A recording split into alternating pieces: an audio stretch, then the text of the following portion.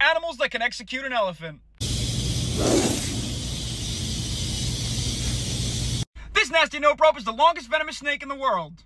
This See You Later spaghetti does pack a sleep syrup that is potent enough and voluminous enough to execute an elephant in just a few hours. It's no surprise when you find out these danger noodles can push up to 12 feet and consume other snakes. Almost 90% of their diet is fucking cannibalistic. There's two things lions aren't familiar with: bad hair days and fear. That's because they can execute almost anything, including Snuffleupagus. Lions have a bite force of over 650 psi, which means they can crack most bones. Now maybe on your modern day mammoth this might not work. They got pretty thick bones, but lions have evolved for that. Lions are the anti-throat goat. That's because they've evolved to attack just the throat. They crush windpipes instead of crushing bones. It's easier that way, and they fucking know it, which is terrifying. Now in a 1v1, could biological elephant win?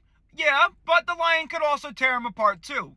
And the chances only get slimmer as the numbers get higher because lions are pack hunters, but we're not talking about that.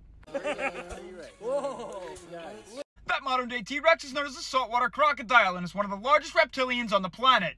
Real-life reptiles chompers can chew at over 3,700 psi. That's almost 1,600 newtons. You can shatter the strongest bone in the human body, the femur, in a third of that weight. And reaching up to 22 feet and 2,200 pounds isn't the scariest part. This might be the saddest one of all of them. Now, I don't want to be pumped full of gulag goo either, and I definitely don't want my throat ripped out like a straw, but this is the worst part. There's only about 600 muscles in the human body. Elephant trunks alone have over 40,000.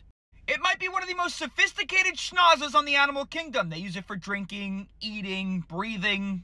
They pick everything up with it.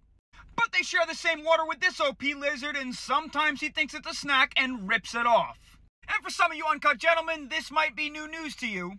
But when he's handed that free circumcision, sometimes he leaves this world from loss of blood, lack of able to breathe, and lack of ability to drink. You're an asshole.